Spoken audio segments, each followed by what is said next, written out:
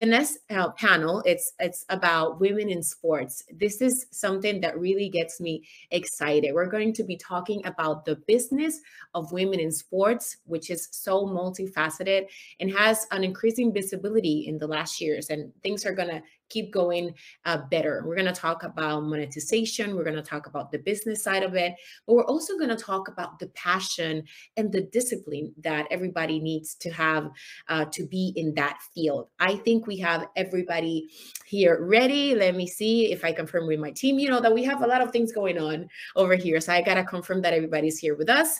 And so, yes, I'm going to introduce them, and then you're going to enjoy this amazing panel. We're going to welcome now Lisa Brummel, owner of the 4 times WNBA champions Seattle Storms. Also with us today, Haley Rosen, the founder and CEO of Just Women's Sports. Also welcoming today the WNBA All-Star and VP of Business Development, Marissa Coleman. And who is going to be moderating this panel today is Jaymee Messler, the CEO and founder of Gaming Society. So please enjoy Discipline, Lessons of Women in Sports. Welcome, everyone.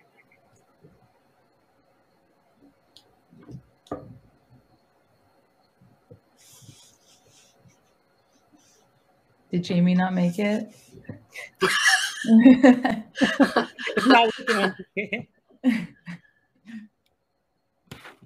Oh no, technical issues.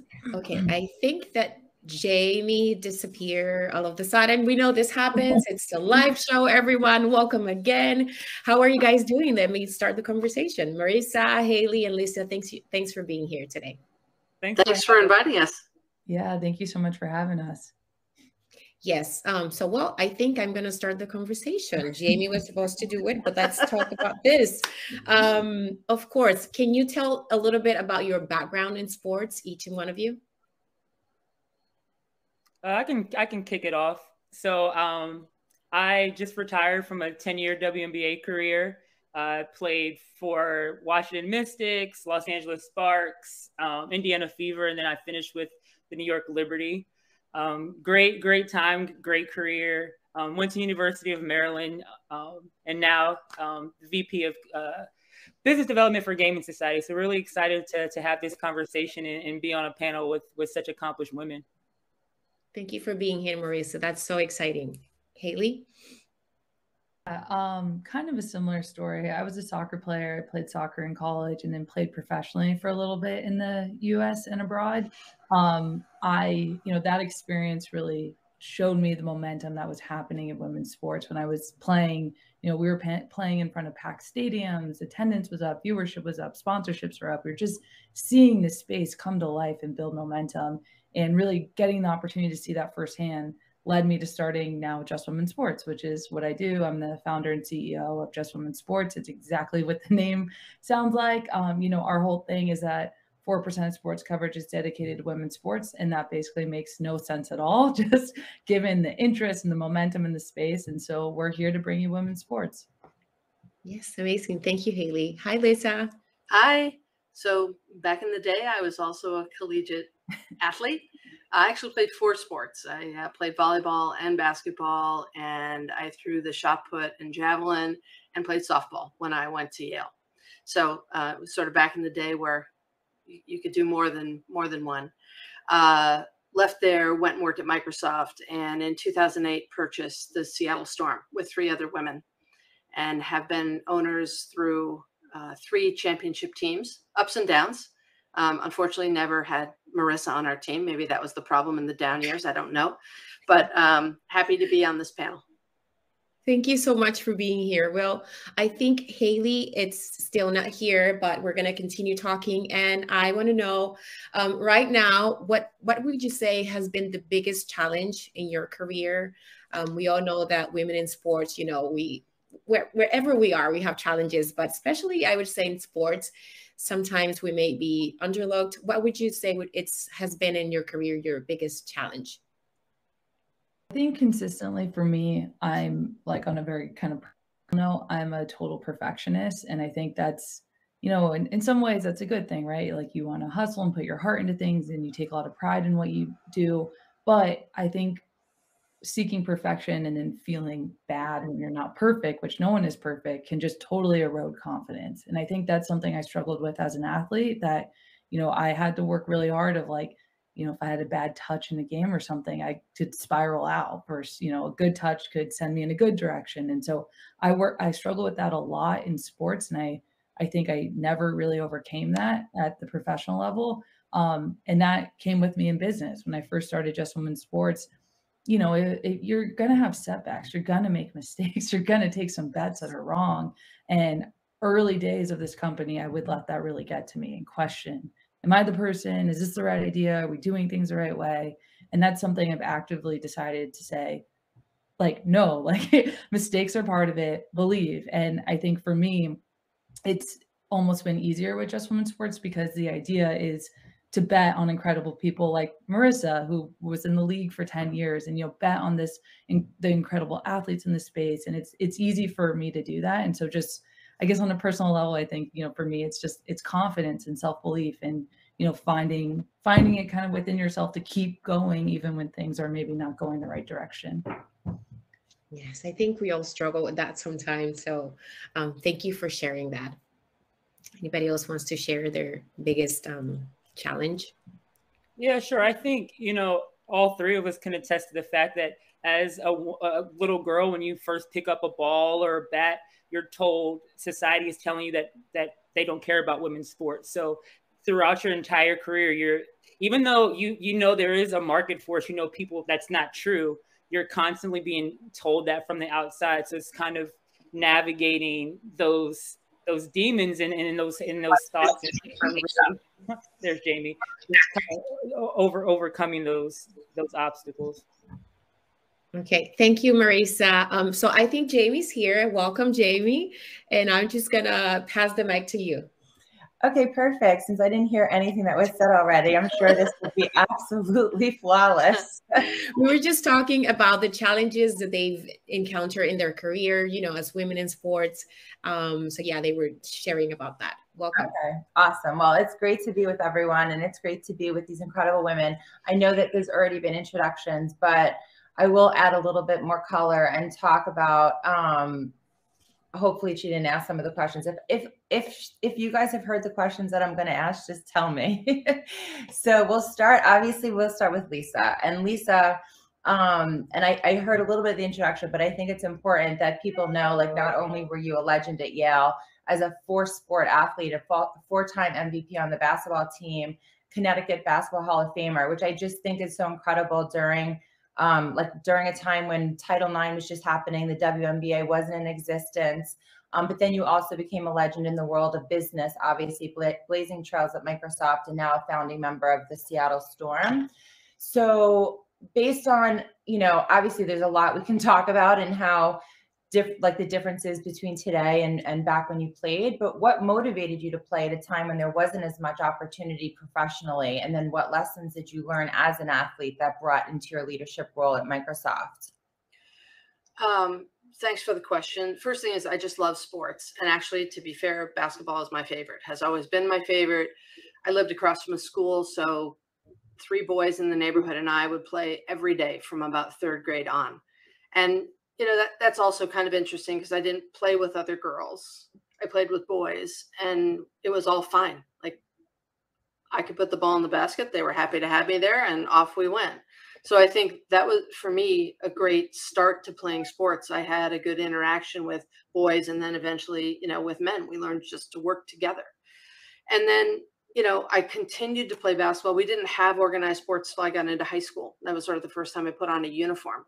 And I just loved it. It was like a dream come true for me to be able to play organized sports with refs and with a league and with potential championships to win. And that just fueled who I was, because I love team sports and I love being a competitor. And then, you know, when I went to college, I sort of had to balance what I wanted to do. Did I really want to go down a full sports path? Did I want to go down a full academic path, or did I want to try to do both? And for Marissa's benefit, I was actually offered a scholarship at Maryland. I did not choose to do it. Sorry. Not that we would have been anywhere near playing with each other, but, you know, we would have had a different connection. Yeah, you could have Terp. Yeah, right on. By the way, I'm a Terp also, just so you know, there's a lot of Maryland connections. All right, so I work with Crystal Langhorn. She's a Terp and a teammate of Marissa's. I'm in it too. Anyway, so I ended up going to Yale because I thought really academics was first for me, and I thought I could play at a good level of, you know, of sports there, and I could do more than one sport. And so it turned out to be fine. And then left college, and I was like, gosh, what do I do now? I was drafted to play in whatever league, professional league was at that time. I was like third round draft pick, and I was like, oh, this is not going anywhere. I better go to work, which I did. And then eventually the ABL and the WNBA came to Seattle. And other than watching college women's basketball, which I had done, Washington had a great program at the time. So I was a spectator with no notion that I could ever own a team, be connected to the sport. Like it never crossed my mind that that was possible. And then it just sort of happened. And we you know, we can get into buying the team earlier, but if you want to go back to the other part of your question, which is how did you get here? And sports allows you to learn how to work with other people. It allows you to achieve goals like individually and with other people, and you have to do it in a finite time frame. It's like the game starts here and ends here, and that's unique, I think, unique and valuable in sports. You know, in business, it's like, well, let's table that till next week, or let's review that and get some more research, and we'll do it in a month. Like sports is like the game starts and the game ends. You can figure it out. And if you can't figure it out on the court, good things don't happen. So it's, to me, I loved that immediacy of figuring out how to get the right thing done with other people as you're, you know, in a finite time frame where you can't stop for very long and say, you know, this is what's going to happen. And I think I take that forward into my business career, and it's like, let's go. Let's get action. Let's make decisions. Let's make investments. If they're wrong, let's change them and let's make different ones. Like, let's move. So I think I got a lot of that competitiveness and teamwork and kind of, no, let's not table it. We got to get it done from sports. Yeah, I think it's so true. And I think so many women today, that men and women really, but like it helps so much in the business world when you play sports at any level and have that teamwork and have all the things that you just said. It's just so applicable. Marissa, going to you, and obviously we all have that fellow Terp Maryland connection where you won a championship. You were the #2 draft pick for the WNBA, and then most recently, on the business side, featured as one of the most influential voices in the biggest growth industry in sports by chairing the committee in Maryland to make sports betting legal. I'm curious, and it's also just interesting after hearing from Lisa how different it was for you having that representation, being able to see people playing in the WNBA, having that already have been formed, but knowing that you're still at the beginning of your career beyond the competition. And I'm super lucky because you're doing it by joining me at Gaming Society and helping me build this company and innovate around women's sports. But what do you think are the key lessons that you can take from playing professional sports that you bring into the business world? And how can you take your firsthand knowledge of the existing inequities in women's sports and use it to help make an impact on the future of the game? Yeah, I've always been a strong believer that sport mimics life. You know, many people who are athletes, you learn life's greatest lessons: value of hard work, teamwork, sacrifice, commitment, reality of loss and disappointment. Like, you're going to get all of those things through sport. And I don't think there's a lot of other areas where you're going to kind of get that as organically as you do in sports. You know, these are all qualities that I think are essential to being successful in the business world. And I think for me, the key takeaways are the importance of great leadership and teamwork. All the successful teams I've been on, we haven't been the best teams on paper. Like the championship teams I've been on, if you ask in the beginning of the season, we are not predicted to win. But because we had great leadership, we had that team camaraderie. You know, nobody cared who received that credit. It was just no egos. We just wanted to win. That's why we ended up being successful. And I think, you know, that translates to the business world as well. So when I was, you know, beginning Act 2, it was really important for me to align myself with leaders and people that share that same vision and align the same way. So that's why I was really, really happy you and I connected and was, able to join Gaming Society.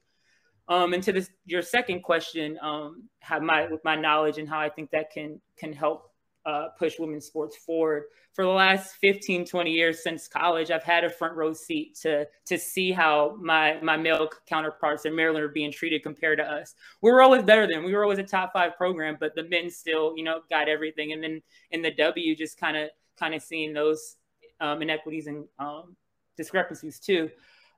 So really, really excited what we're doing with Gaming Society and betting on women, which I think is going to be huge as far as just like pushing the agenda forward and really moving women's sports forward. No, it's like for me, I feel so lucky to have you join the team. And I think we are in such a great position to innovate around women's sports and take the industry of betting on women, take the industry of sports betting rather, and be able to use it to propel women's sports. Because if you bet on women, you have to know who they are. And I think there's just such an opportunity, and I'm excited that we're working together. And so Haley, also an amazing trailblazer, someone who I know you're an all Pac-12 midfielder at Stanford, played professionally soccer, but continuing to break barriers by ensuring that visibility for women's sports continues to increase. Because I mean, I don't know for how long. I think that number of 3% has been there for a million years, even though there's so many more people like you. That's incredible. That's dedicated to moving it forward and increasing the visibility by finding just women's sports and building that. Tell us, what have you made it like? Why does it matter that women are represented in sport, right? So even going off what we were just talking about, and why have you made it your mission to increase visibility of women's sports? Yeah, I think there's a lot of reasons. I think at the most basic level, people care about women's sports. Like the numbers show it. The WNBA game last night was sold out. Like the game was awesome. I'm sure I haven't seen those numbers, but I'm sure the viewership was great too. My dad and brother were watching the game last night, and like they're total NBA fans. And I walked in, I saw my parents last night and I was like, what? Like, this is awesome. Like the momentum is there. People care. The numbers show it. Our numbers show it. Like women's sports is on the rise. There's this new demographic, and we attribute it a lot to the post-Title IX generation. It's women that grew up playing sports at an amateur to elite level that are raising their hand and they're saying, we want women's sports, and right now they're currently following their favorite athlete, their favorite team, their favorite league, but there's not an ecosystem pulling that all together. And so my hope is with Just Women's Sports, we can do that. We can help build that momentum and make it really easy to be a women's sports fan. So I think at the most basic level, like women's sports are awesome. These athletes are incredible and people want to watch them. And so we just have to solve that problem. I also think like taking a step back, like we know what the data shows, right? We know that girls, and it's girls and boys, but especially true for girls, that, play sports and stay in sports have higher levels of self-confidence and self-esteem. They're more likely to be in STEM. They're more likely to lead companies or be CEOs or all of that. And I want that. I want more women in business. I want more women, kicking butt and making things happen and starting companies like the Gaming Society and Just Women's Sports. And I want that for women because it's past time. And so for me, it's just like, I'm an ultra fan of sports and especially women's sports. It's the game that I know. And so I just want to watch it. I want to be in that world. I want that content. And I want more women in the boardroom and as our president and all of that. So I think it's fun and there's a bigger mission as well. Absolutely. But it's so great to see like your passion. It needs people like you that are continuing to move things forward. And there's so many parallels with sports and visibility, and also with like thinking about what Leslie and Rory are doing at the Female Founders Alliance, because less than 2% of investment is going to female founders every year. And it's not going up the way it should, because I mean, we have to continue to understand why and try to move that forward too.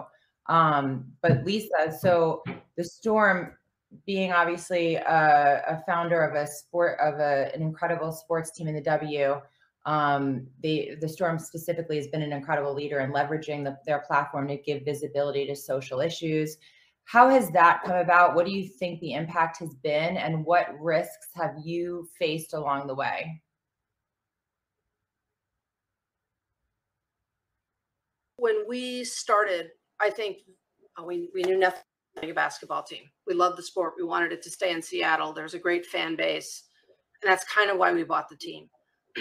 And we initially felt we should model it on men's teams because that's the only frame of reference that were out there. The problem is the economics are completely different. Let's just start with that. It's just, we don't have the money. We don't have the support. We don't have the media visibility. You can name all the we don'ts. So even after winning a championship, you sort of look back and go, wow, okay, that got us further along, but it's like, that's not the only thing you can do. So after 5 or 6 years, we started to ask about how we should think differently about our business. What is it that we can do uniquely that might not be done today? And I remember my partner, Jenny Gilder, coming back from a National Planned Parenthood dinner. And she said, can we as the Storm use our voice to help women's issues? What could we do? And no, I don't think there had been a men's we had a lot of causes and great causes that the league was a part of, but no team really ever stepped out and said, hey, we want to talk about this thing. So inherently there's 2 or 3 risks in that. One is the league won't let you do it because they are on a different path. So number one. Number 2 is your fans may say, hold on a minute, that we're not into this. If you do this, we won't follow you. And number 3 is your players might not be with you. They may or may not agree with what you've chosen to stand up for. I think we had a pretty good sense of our players. We had a pretty good sense of our community. And so we kind of charged forward. And the league, it's almost like we just charged forward. We sort of asked the league, but we sort of didn't ask the league. And, we just went and we tried this thing, and you realize how powerful it can be. Now, it was a huge risk. All of those things, like the league could have sanctioned us, the players could have said no way, the fans could have left. All those things could have happened in the moment, but they didn't. And so I think the success of that, and the fact, frankly, that near that same time was the first wave of Black Lives Matter, where the players were really finding their voice about what they wanted to do. So kind of them finding their voice, our finding our voice, and then us coming together to say, how can we support each other, was a super powerful thing. I think if you look at men's sports, there isn't as much connection between ownership and players to say, hey, we want to all get together. So for us, that was the first step in really taking an advocacy agenda as something unique for what our team could do. And I'd say that's propelled us to taking, a much stronger view. We're thoughtful. We're not running out and taking every cause, because we're not about every cause, but we want to have an alignment with our players. We want to have alignment with our community, and we want to step out and use our brand in a way that can help sports move forward, that can help women's issues move forward. And men's teams just don't do that. So the risk for us is we don't know anything. Every time we take a step, it's a first step, and we figure out if it works, but we love taking first steps. So we're going to just keep doing that. No, it's amazing. And I think from the outside looking in, it just feels like if more ownership groups, especially in women's sports, can be more innovative and not think with the traditional model that a lot of the male sports have been doing, they'll have bigger opportunity to change the game and to bring in more audiences and think differently. And I think it's so important, and it's so great to see you guys doing that. And so Marissa, this is for you. I'm wondering, while there's still a big gap, obviously, in visibility, what do you think has been key in driving the increase in visibility, and what other things can be done, speaking on like what I was just saying, maybe on the innovation side, that can help propel women in sports?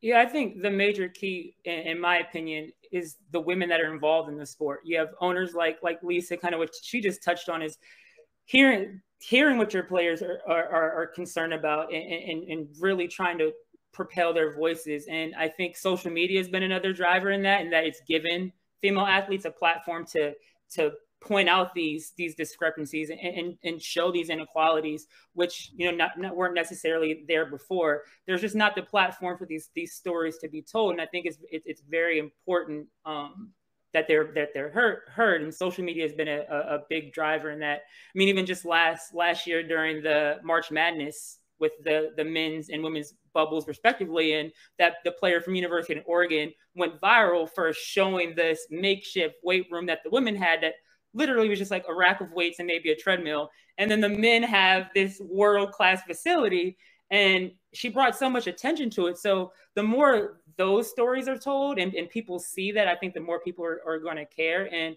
you know, I'll circle back to Jaymee, what we're doing at Gaming Society. And that's another reason I'm really excited about, you know, Bet on Women and gamifying the women's game. Because again, like you touched on earlier, you have to know who these athletes are if you're going to be involved, and if you're going to actually literally bet on women and just gamifying and enhancing that fan experience. I think the more we can connect community to women's sports, that's just going to continue to propel us forward. It's true. And that's what I'm finding so fun. Like, I know last night we were joking because we both put a bet on Phoenix winning and covering the spread in the game. And I had shared that with a few people that were texting me throughout the whole game because they were so into it. And it's like that little thing of having skin in the game that makes people, it's social, it's fun. And so I think gamification is a big part of that innovation. I totally agree. Haley, I know we're going to probably run out of time soon, but I want to ask you one last question, then we can we'll do a little lightning round. You have many athletes involved in your business, and I have that same, you know, shared sensibility in terms of athlete voices being so important to a sports business that's endemic to sports. What common characteristics do you notice about working with people who are literally athletes and professional athletes, and how that helps move your business forward? I mean, I think for us, like we've always said, like women's sports needs to be covered authentically. There's an energy to the space, and there's a vibe, and there's a, you know, like sort of a shared, like, I mean, energy is the right word, right? Like there's something to women's sports, and how can we capture that without bringing the people who make women's sports what it is as part of our company? And so, like, you know, everyone is so different, and we have athletes from, you know, basketball to hockey to soccer. So like it's all spread across. But I think the common theme is these women are incredible. You know, they're not taking no for an answer. They were standing up and they want to be a part of the change. And they all have different viewpoints, and they all have different channels they're excited about. Some aggressively want us to do more in betting. Some aggressively want us to do more podcasts. And I think that's all great. And I think the theme is they get it. They get that women's sports is sports, that these women are incredible athletes, that they need coverage and attention. And for them, I think, you know, I know, like from talking with Kelly, like she thinks like a big way to, you know, pay it forward is to create a platform that's going to cover this next generation, because everything we've been talking about, you know, I really do think so much of it comes back to media coverage, you know, and betting on people, or, you know, pushing for different social causes or issues, or that it needs attention. And we've seen that, you know, social media has been the great equalizer. It's given people a microphone and a platform. And how can we work with athletes to just make that go further? And so I think bringing athletes on board is incredibly important. And I think we're just excited to spread the good word. No, and so it's like when you know who people are, you start to care. You have to know who these women are. Otherwise, it's very hard to have a connection. So I'm curious from all of you, who you think is going to win the finals, and what do you want everyone in the audience to know about women's sports before we end the panel? Marissa, do you want to start? I think Phoenix is going to take the WNBA finals. Fingers crossed. That's who I'm rooting for. But I think the main takeaway is that women in sports and women in business, it's not much different. There are a lot of the challenges and obstacles both face are very similar. So I think the more that those two industries can kind of bridge that gap and work together, that's how we're going to continue to push both sectors forward. So I do think at time, and Lisa briefly touched on it earlier, as far as in sports, we use, you know, our male counterparts as like the blueprint. But I think if we just women support each other, then that in and of itself is going to amplify the games, and then the rest will follow. But we have to stop putting so much emphasis on men trying to save us, essentially, and we help and save each other. I love that, and I totally agree. Lisa, what do you think? So I have the Vanderquigs in Chicago for the title. And, you know, the one thing I'd like to say is women's sports is on the rise. So it's not just like, oh, it's trickling. Women's sports is on the rise. Watch out. And I think people don't appreciate how much growth is happening across all sports. Some of it's controversial. I mean, we're breaking barriers. Soccer has its issues. Basketball has its issues. But you know what? That's part of growth. You got to go through those things. Sadly, in many cases, you have to go through those things. But it's because we're on the rise and because we're a force in the world. So go hire some athletes. Go invest in games in your area. Go buy some teams. Go figure out how to help us do it differently. Because we are here and we're not going to stop. We're going to keep going.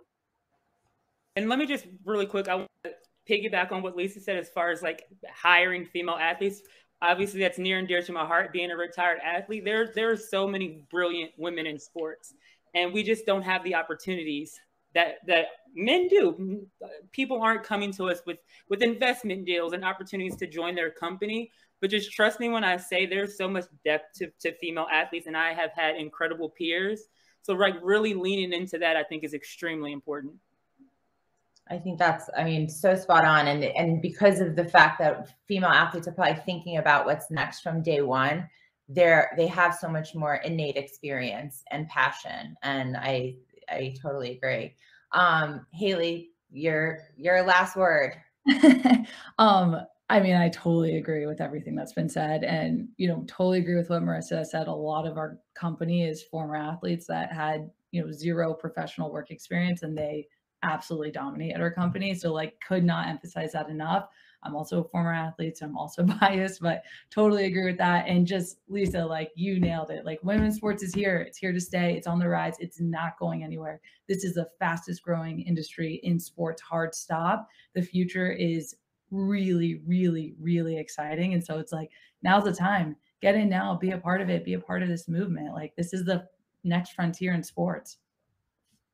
I love it. No, the three of you are amazing. This is a really great panel outside of the first 5 minutes, but I was glad that I was led into it and was able to talk to you guys because you're all inspiring. So thank you.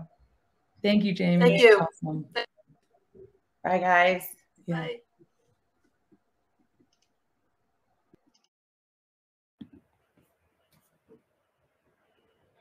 Well, I want to thank Haley, Lisa, Marissa, and Jaymee for this amazing conversation about challenges, about teamwork, about passion, and the link between the career of the athlete, but also the business side of it. That is so interesting. And as they said, we need more women in sports. We need more women in the business. So if you're thinking about it, or if you're in there, but not so sure, take the plunge.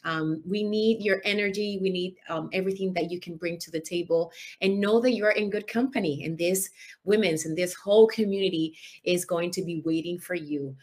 Yes, we need to still be creating our own spaces. So thank you again to all of you, this amazing panel, for sharing this conversation. I know that we all feel inspired by you. And